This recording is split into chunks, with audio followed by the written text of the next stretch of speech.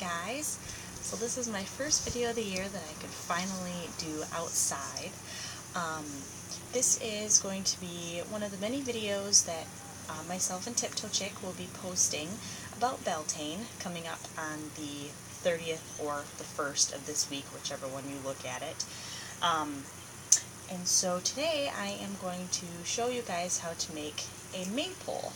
Now the maypole normally is a pole, like an actual full-size pole, with a wreath up top. And since Beltane is all about fertility, since Beltane is all about fertility and love, the actual pole itself represents the male genitalia, whereas the wreath up top or at the base, wherever they put it, represents the female genitalia. And so you also, coming off of the top of the pole, it's Pyper's first outside adventure, and so she's like all over the place. But anyway, so coming off the top of the pole, you have ribbons, and traditionally you have a group of people, whether it be a coven or the community getting together to celebrate, and everybody takes one of the everybody takes one of the ribbons, and they do a dance winding in between and underneath each other, and it ends up braiding the ribbon all the way down to the base of the pole where they tie it, and that is a symbolic representation of fertility and bringing fertility to all kinds of different aspects of life for this season. And so while a lot of us would love to go to somewhere that has a full-size maypole, most of us either don't have that in our area or we're solitary.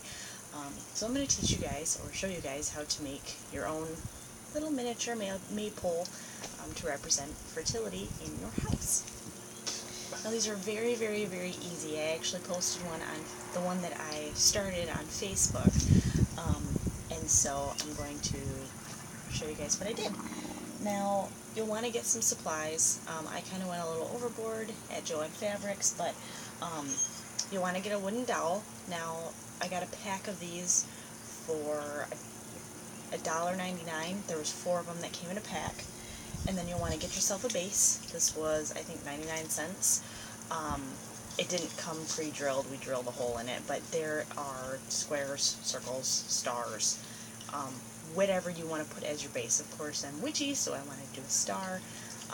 But get those. And then you'll want to get your ribbons. You can go... Now, these I got there. I think these are $2 per ribbon container. And each ribbon, there's 20 feet of each ribbon, so you can either go like the darker colors, or, whoops, for mine I went the more, oh, they're coming undone, I went the more pastel colors. They also have like gold and silver. I mean, you can do whatever you want to do, but I went just the 4 colors that represent fertility. And then, I mean, you can get Pyperh, cut it out. You can get, you know, like, this is a reel of moss. You can get that to go on the bottom. You can get crystal chips to put at the bottom. We've got rose quartz, moonstone, and amethyst. You can get, like, something to go on top. I actually put a butterfly on top of mine instead of a wreath. You can get, there's like little eggs, these are like $1. You can get them and put them on top. I mean, the sky's the limit with this. You can be as simple or as creative as you want to be. So I'm just going to show you how to make just a simple one, and you can elaborate from there and do whatever you like with it. Alrighty, so what we did to make this a little easier, Kevin pre-drilled a hole in this, and I think you can see. Yeah, oh, you can. Hope I show you. Started a hole in the bottom of this one. So, take a little screw we got for ourselves, and Gotta be crafty for this one. Get a screwdriver and start the screw in there. Then, hold on a minute. This was easier earlier. It's easier when you have two people. But, check this out. Alrighty.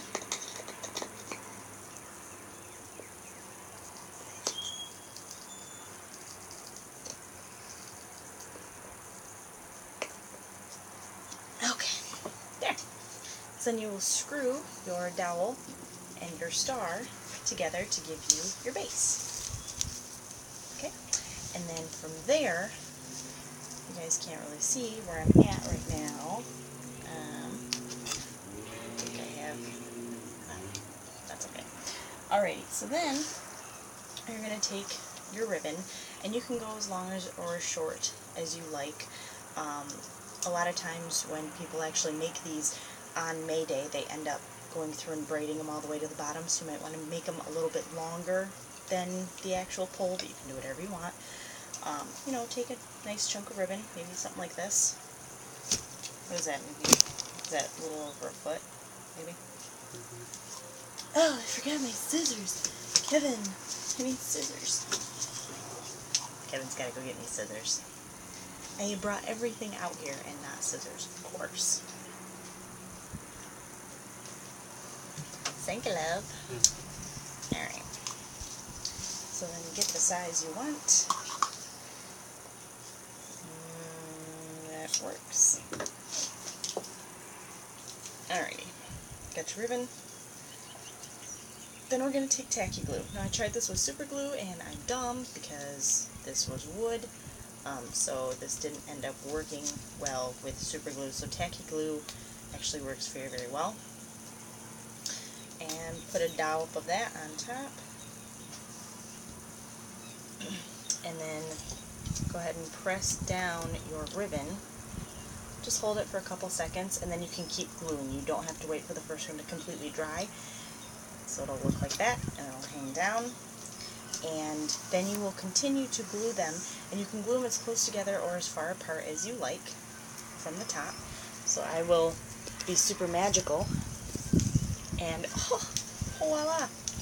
See, so I actually did 2 of each color. I spaced them apart about like that. I alternated colors, and then I put a butterfly on top. I'm also going to take some of the moss, put it down below, put some crystals down at the bottom, and probably some of these little eggs as well. But I mean, if you just wanted to go simple, this works just fine. And you have your makeshift maypole for the holiday. So, anyways, like I said, you can do whatever you'd like to do to be as creative or as simple as you want. They all work the same. Just make sure that when you're doing it, you put all the intention of the holiday and what you want to bring about in it. And I hope you guys have a great night. Have fun creating. And I'll talk to you guys later. Bye.